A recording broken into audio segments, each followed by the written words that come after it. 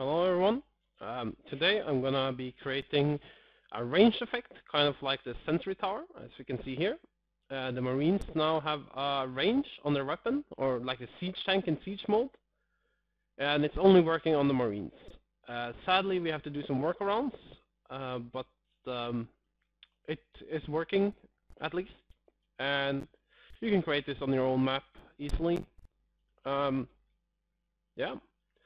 That's pretty much it. I'm also going to show off at the end of this video, I'm going to show off some other ways you can use what I'm going to teach you today to create cool spell effects or whatever else you want for your map. It's really extensible. So let's go to the editor. Before I start on actually making what we're going to make today, I just want to show you another guy on YouTube that's making really cool tutorials as well. It goes under this name. I am not sure how to pronounce it, so I'm not even gonna try. But if you go to his channel, I'll post a link in the comment, you will find he has already uploaded some pretty neat tutorials on how to make shops, day and night system, and some hero stuff, and other things, which are quite cool. So check out his channel. And I will also do something with the bases in his tutorial here later. He made an aura tutorial on how to make auras, and I'll show you something at the end of this tutorial that I did based on his stuff. So onwards to what we're gonna make today. I've created the map here. I just added some marines and zealots. That's all I've done so far.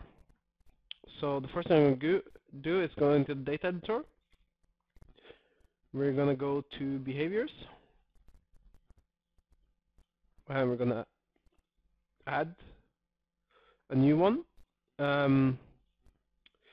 It's called Marine Range Indicator. It's gonna be a buff, and that's fine. We're just gonna leave everything empty here. You could change stuff, but I just need a buff. I don't need it to do anything at all, so that's fine. We're then gonna go into actors here, and that's siege. Here you will see siege tank range. This is the one I used as a basis when I figured out how to do this. So I'm just gonna add a new update. Marine weapon range. You could have spaces in here, and it's gonna be a type range. C actor range is the one that they use, so we're going to use that, and we're going to copy from the siege tank range, and we hit OK. Alright, and in our marine actor range we're going to set the weapon here to the marine gas rifle. Hopefully you can see that. Alright, then we need to edit these events here, and events are really useful. You can do a lot of cool stuff with them. I'll explain what this does already. What this does currently is looking to see if you have selected a siege tank in siege mode, and if it does, it will create this weapon range actor. And if you stop selecting it, it will destroy it.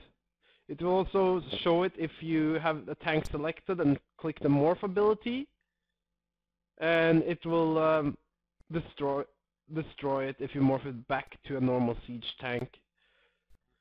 So there is a bug currently, so we have to do a workaround. When the full game is out, I assume this will be fixed, and you can do it just like this. You can use this selection update to add the range indicator, and you can just take selection update start here. I'll show you. I'll actually just remove all of these. So we're gonna remove everything that is in here already. You can leave this one. This one is useful to have anyway, so if it somehow gets orphaned, if it's left alone to itself, it will destroy it. Anyway, so we add one of these. We go here, select it. Then we can select when this should happen. And then you can have selection update local, when some selection is made locally on the machine. And then you have start and stop. You would usually just go to start. And then you would select the source here for your unit. However, there is a bug in the editor now. At least I assume it's a bug because I cannot select a source. So now it will be any unit. and we don't want that. We don't want this effect to appear when any unit is selected. We want it to appear when the marine is selected. So we're going to do a workaround, and instead we're going to set this to behavior up here.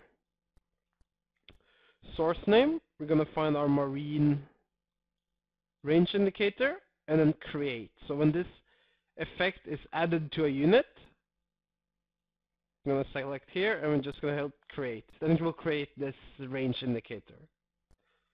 Then we're going to add another event, and once again we're going to go to behavior,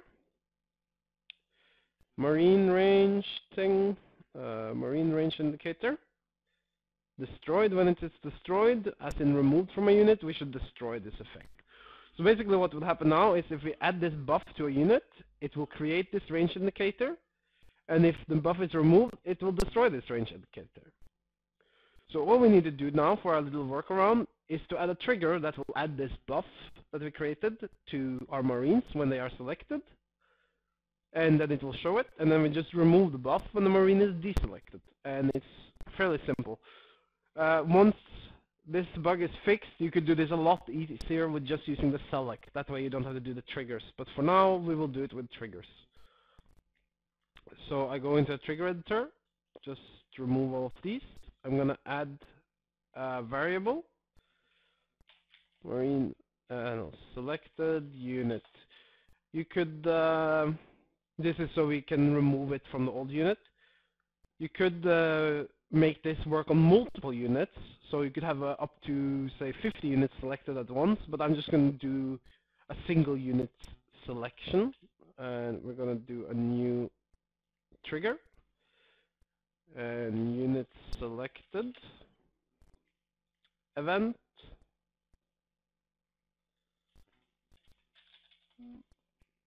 unit is selected. Actions, we're gonna need, no, we're not gonna need. We're gonna add a if then else. We're gonna need 2 of these. I will start with the first one. First, what we want to do is we want to deselect the old unit. So we'll check if our variable selected unit for the triggering player equals no unit. There's a function in here. No preset, no unit. If it's not equal to no unit, so that we have a unit selected, then we will just behavior, remove behavior,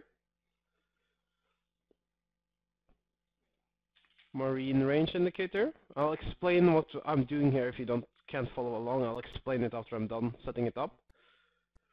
From unit, variable selected unit,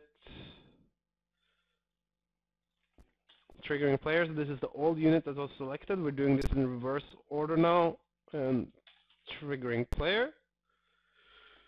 So when it comes in here, if there is a unit stored in selected unit, if it's not equal to no unit, it's going to do this. It's going to remove the marine range indicator. We don't care. We're only going to store marines in here anyway. So we're going to add a new if then. Control W is the shortcut to add a new action here. And then we're going to check unit type. Unit type of triggering units, the unit that has been selected. If that's equals to a marine. Okay. If it is a marine that's selected, then we'll have to add the behavior. Once again, the marine range indicator to the unit, and that's the triggering unit. From player, this is just who adds it, and we'll take the triggering player adds it. And then we're going to set variable. We're going to stuff the selected unit for triggering player. It's going to be the triggering unit. Alright, and if we don't have any units selected, we'll just set variable. Since we've deselected selected unit for triggering player, you don't really have to do this, but I'll